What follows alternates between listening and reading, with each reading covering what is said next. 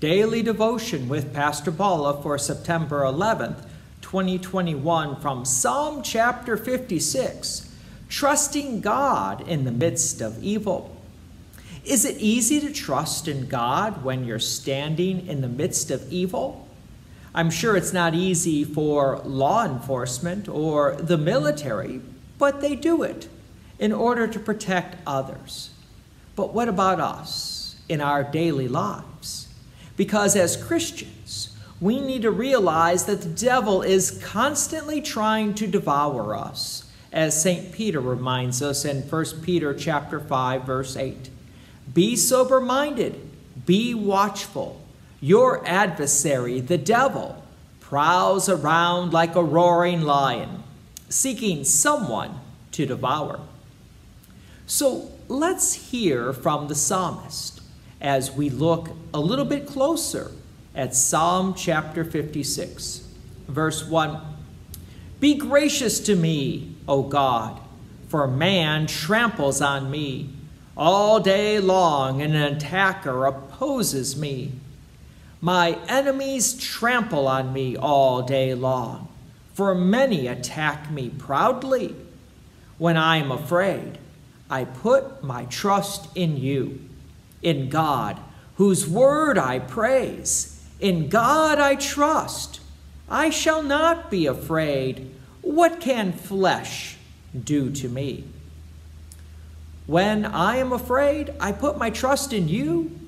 Well, I will admit, that's not easy to do. It takes a great deal of trust in God's promises. What can flesh do to me? Jesus does have an answer to that. From Matthew chapter 10, verse 28. And do not fear those who kill the body, but cannot kill the soul. Rather, fear him who can destroy both soul and body in hell.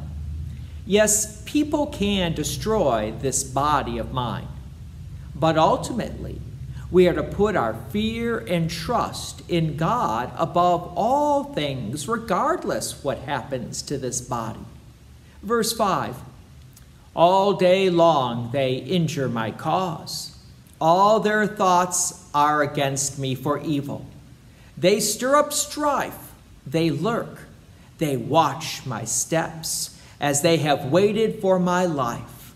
For their crime will they escape? In wrath cast down the peoples, O God.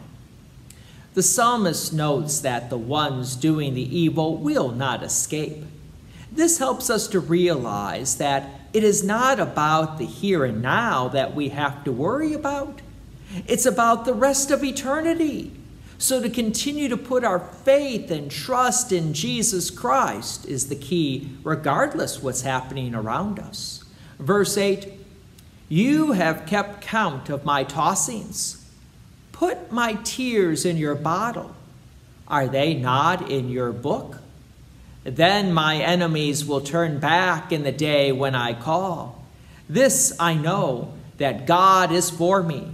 In God, whose word I praise, in the Lord, whose word I praise, in God I trust. I shall not be afraid. What can man do to me? The psalmist knows that God does indeed know what's going on in our lives. And God also knows if we're putting our faith and trust in him above all things. As the psalmist notes, what can man do to me? Man cannot separate me from God, as St. Paul reminds us in Romans chapter 8, verse 38. For I am convinced, for I am sure that neither death nor life, nor angels, nor rulers, nor things present, nor things to come, nor power, nor height, nor depth, nor anything else in all creation will be able to separate us from the love of God in Christ Jesus our Lord. So the psalmist ends, reaffirming his trust in God because God has indeed delivered the psalmist and us from eternal death.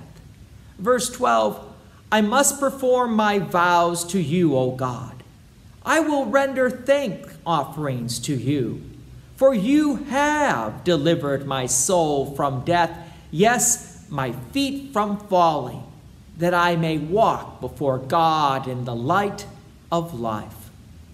God's peace and many blessings be with you. And thank you for listening. And please take an opportunity to share this message with others. If you have enjoyed these daily devotions, please consider making a donation to Peace Lutheran Church, 24024 West Main Street, Plainfield, Illinois, 60544. Thank you again for listening.